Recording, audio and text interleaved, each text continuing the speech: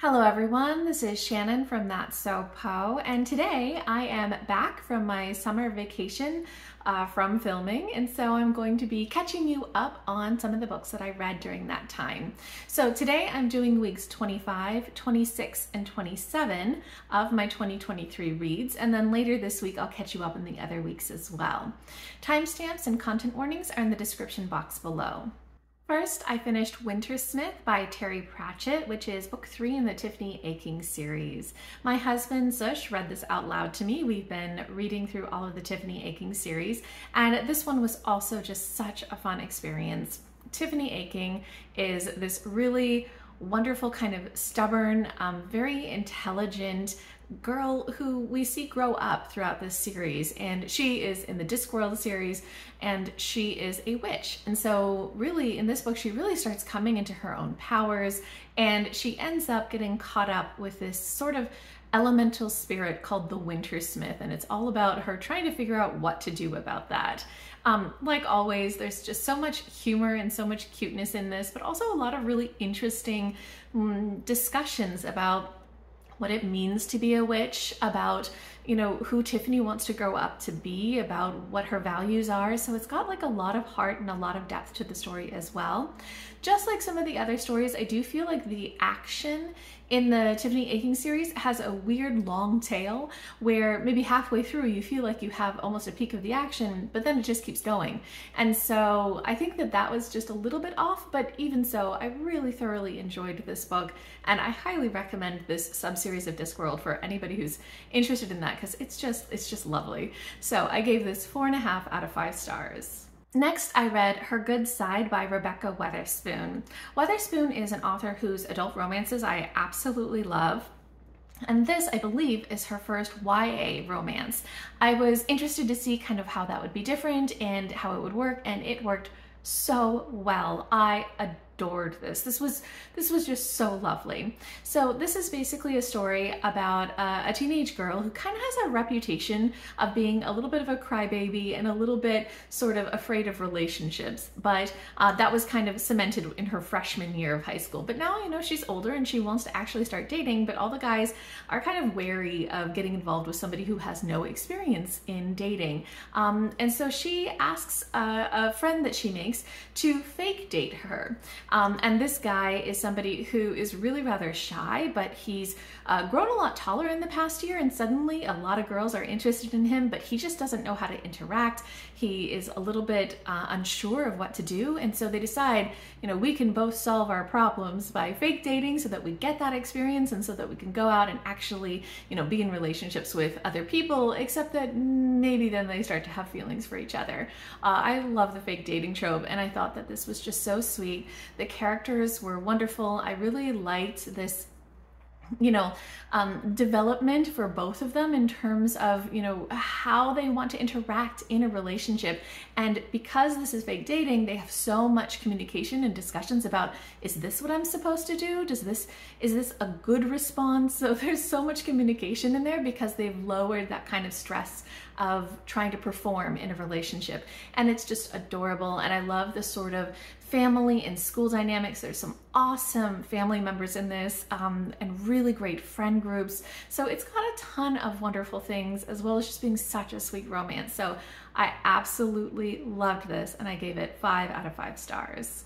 Next, I read How to Keep House While Drowning by K.C. Davis. I think I heard about this originally from Rachel at Colonnati, who I will link below, and I am so glad that I picked this up. It is very short. I listened to this on audiobook, and I think it was around 3 hours, and very, very helpful as well. So this is basically a nonfiction book talking about how to deal with feeling overwhelmed, especially with all of the tasks that you have to do, the care tasks in your life. So that's, you know, cleaning your house, but it's also just taking care of yourself and your family and anything else that needs to happen.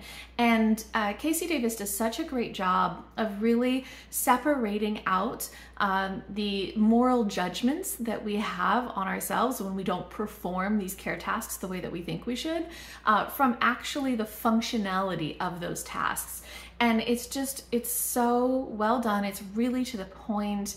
Her examples are so helpful and good, and there's just all of this about really being gentle with yourself and, you know, not doing things because you should, but rather because they make your life better. I think that if you at all struggle with feeling like, you know, oh, I'm so bad at handling this, or, you know, oh, I never get this done right, I think this is a really great book. I don't struggle necessarily with a lot of the cleaning tasks and things like that she mentions, but I still found so much value in this. I really, really loved it. And again, it's only 3 hours on audiobook. It's such a quick read, but I think just very helpful for helping you frame the way that you think about care tasks. And there's a great discussion in here too about things like how you split up chores in a partnership and focusing on things like equality of rest rather than work, and how that's much fairer for both people. And there's just so many great discussions in here. I gave it 5 out of 5 stars, and I would really, really highly recommend this for everybody. Then I read A Duet for Home by Karina Yan Glasser.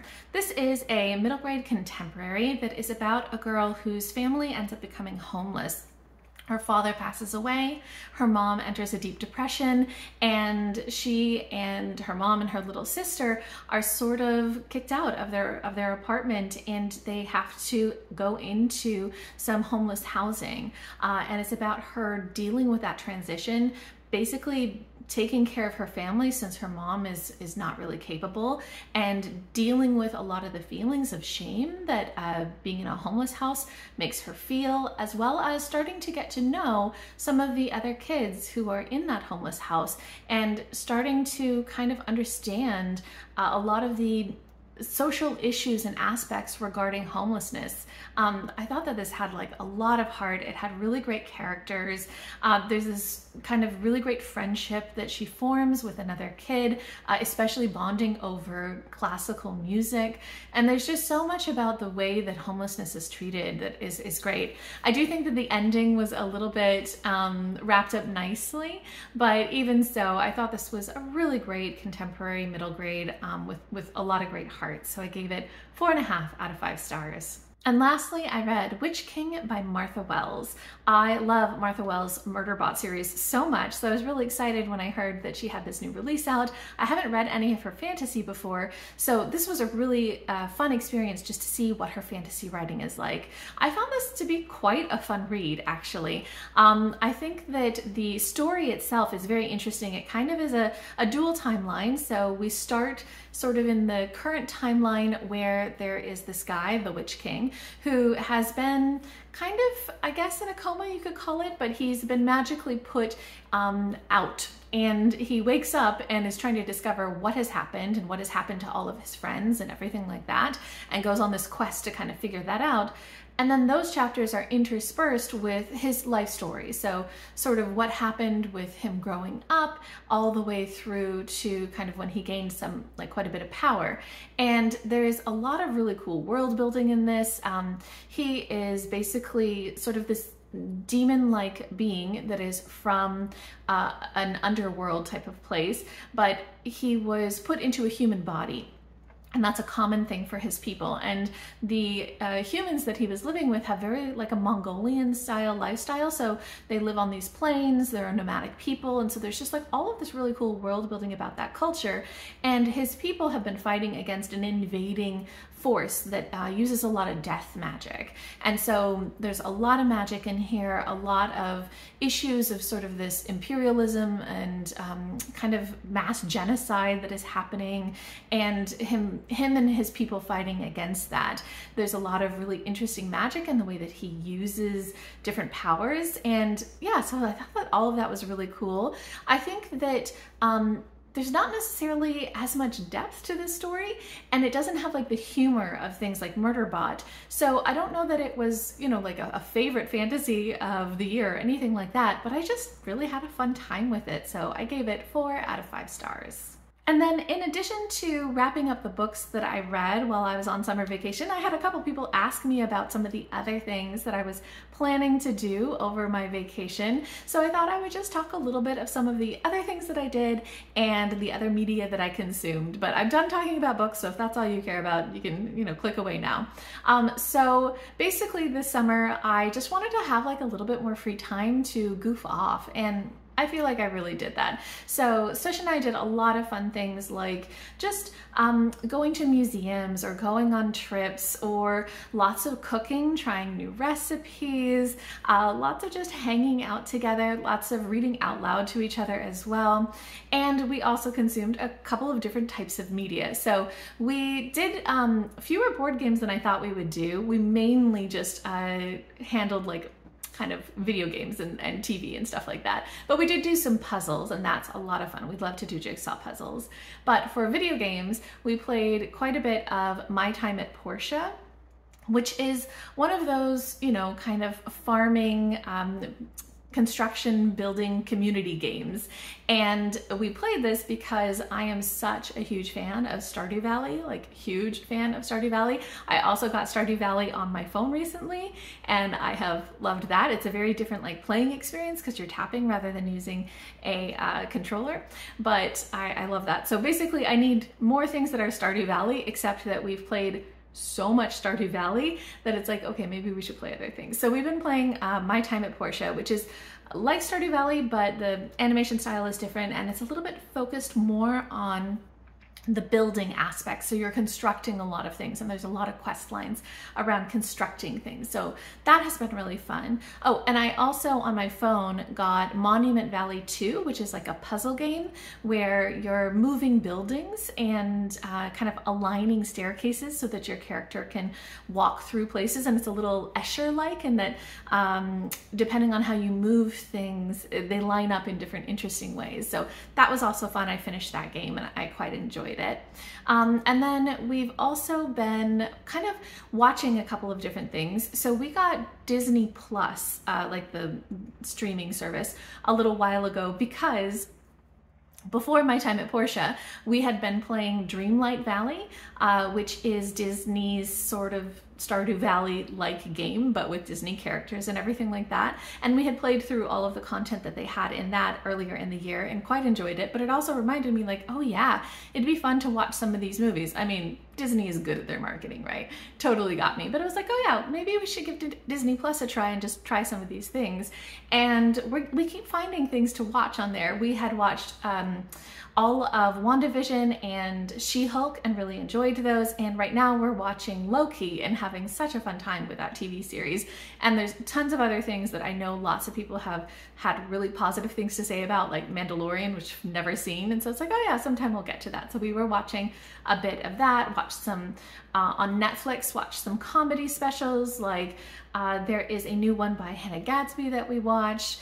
And we've been watching a lot of YouTube as well.